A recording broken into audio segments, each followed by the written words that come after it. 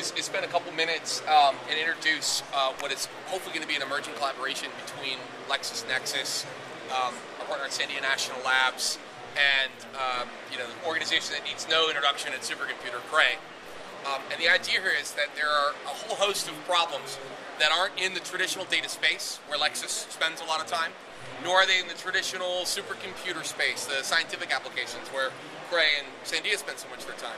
Instead, it's a sort of a hybrid, it's a fusion of these two capabilities to create a series of machines and a series of applications that can deal with this sort of next generation data challenge.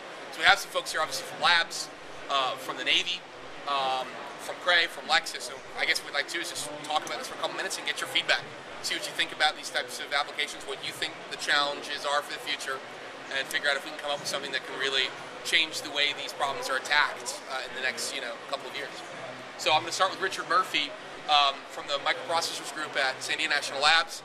We've worked with Richard now for almost 2 years on a couple of different projects, and I think he's one of the most intelligent and well-informed people that I've met on this subject.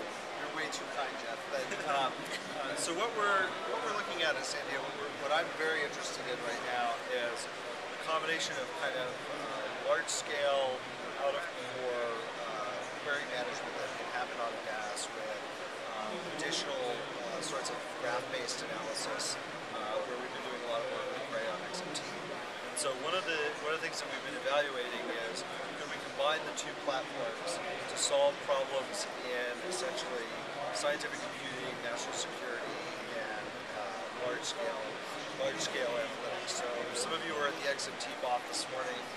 David Bader was talking about trying to do analysis of large-scale social networks, order of hundreds of millions of relationships. And right now, there really don't exist good compute solutions to solve that problem. So any size computer you can build, CRAY builds the largest in the world, I can find it pretty much for any problem. So what we've been analyzing is whether or not we can combine the two platforms to do that.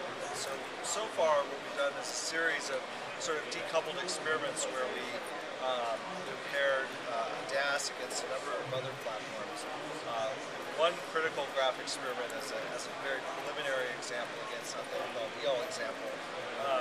The DAS outperformed sort of the next best platform by like an order of magnitude in its ability to sort of schedule this analytic problem. So the idea is you would stage your computation in multiple phases. The first phase is I want to look at this enormous data set that I can't analyze fully in memory. And good examples are like outputs of scientific simulation, sensor networks, or things you might find on the web.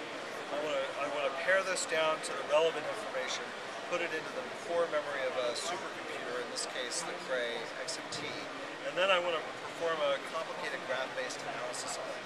And I think what we've heard a lot of supercomputing, at least this year, is how hard any one of those steps is, much less kind of trying to do it all together at once. So in particular, if anybody has any applications out in the audience, I'd love to hear about them after the chat. That's our focus. Mark and Sean? Okay. No, I think it's more of a knowledge management practice. Okay. So hi, I'm Shoaib Mufti. I run the knowledge management practice at CRAY. So basically, this is a fairly new area for us, though we had a technology for this for a long time in the CRAY XMT system. But what we start to see a huge demand of these kinds of problems, like large data analytics problems. So what we created recently, this practice within CRAY, which is called knowledge management practice, where we're focusing on putting together solutions to solve large data analytics problems. And part of our strategy is that we are looking for partnerships, because we do understand that in data center, this is not CRAY, but other solutions out there, like LexisNexis is one of the leading solutions. So what we are trying to do is, like, at the end of the day, provide our clients a solution which can provide them end-to-end data analytics. Like, for example, using LexisNexis DAS box, read a lot amount of data, but then generate a graph as Richard described, and feed it to something, a supercomputer like XMT, that they can do very fast graph analytics. And we see a lot of applications in this area, from electric grid to bioinformatics and all that. So, but we feel that really supercomputing can really solve these problems. people are trying to solve this problem in different ways in the industry, a lot of conventional ways. So I think the approach which Sandia is taking is very non-conventional and very innovative.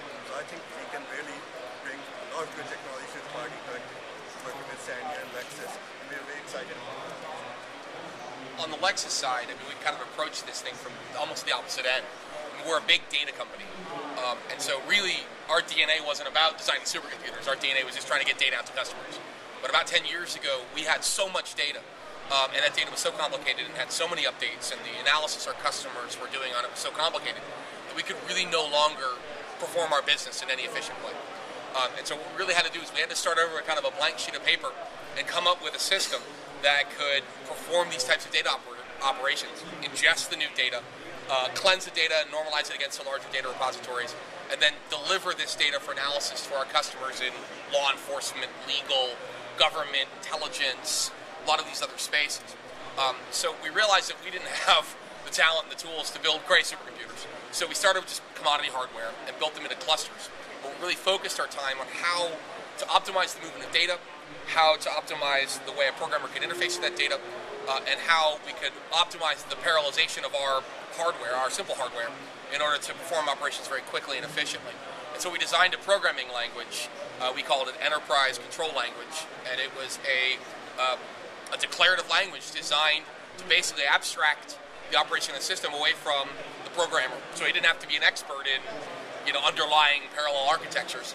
He just had to be able to tell the system what he wanted, and then it would have these C++ libraries built in through the compiler that would then tell the system to go out there and do what the programmer needed. And so that's really been our approach. And as we've gotten larger and started to attack data problems that are way outside of our scale, we started to recognize that that has some advantages, but the ability to work with hardware that's far more powerful, far more efficient, and capable of doing things at a much greater scale than what we do now can really help us tackle some of these much bigger and sort of next generation data challenges. Cybersecurity is an example we always look at. We certainly can ingest a lot of cyber log files, and we can analyze 6 to 12 months of this data, hundreds and hundreds of terabytes. But how do you then deal with the issue of the constant stream of new cyber data that you have to be looking at real time while you look at the larger sort of archival data? When we look at maritime domain awareness for the Navy, it's kind of the same question. Okay, you have this archival evidence of the past 6 months of cargo traffic and ship traffic and people and businesses, but how do you look at the real time? What's going on the seas today, and how can we ingest and normalize that data fast enough so that we can start to look for all of those patterns of activity which may be suspicious or threatening, so that real-time analysts in intelligence and in the Navy and in the Coast Guard can find those bad actors in the global maritime supply chain and protect the nation. And I guess that's sort of where we came at this challenge from, and I think we're really as excited as anyone about this. I mean, for a data company to be, in this place with these partners, it's exciting.